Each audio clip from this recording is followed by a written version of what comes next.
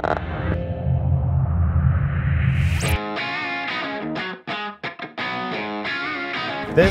is the Arcimoto SRK.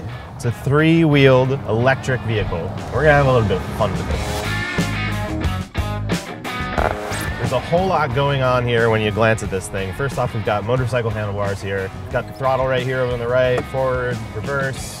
Up here on the handlebars, this one's important. We've got regen braking, so while you're driving, you can give some of that life back to the battery. It reminds me a lot of the BMW i8 and the weekend that we spent with that a little over a year ago, because you can't really bring this thing anywhere without people stopping you for pictures or asking you what it is or how they can own one or where they can ride it. This is made by a company out of Eugene, Oregon, and this is not the first time they've ever made something like this, but this is definitely the latest and greatest. From the last version to this one, they've shaved the weight down from 1,700 pounds to 1,000 pounds. They also dropped the price pretty significantly. Now this thing costs $11,900. It's an electric vehicle, so we get a lot of torque off the line as soon as you get on that throttle. But I've been told that this prototype version only has 60% throttle. It's kind of hard to believe because it really moves when you hit it. And you kind of get that fun jolt back in your seat. That effect is doubled by the fact that the motors are up here in the front, so you're being dragged along by this thing.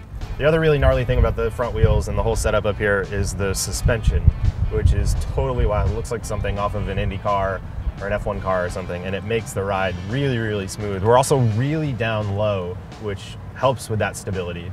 It looks like a really crazy vehicle, but it's really safe. At least it feels that way.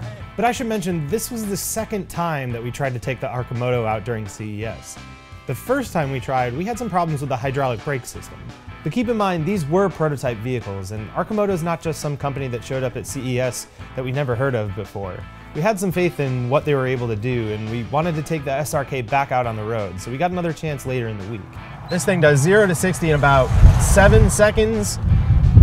This prototype version is doing about 0 to 60 in about 10.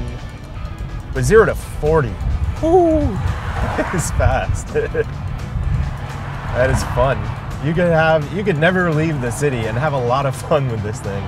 But getting on an open stretch like that is highly recommended.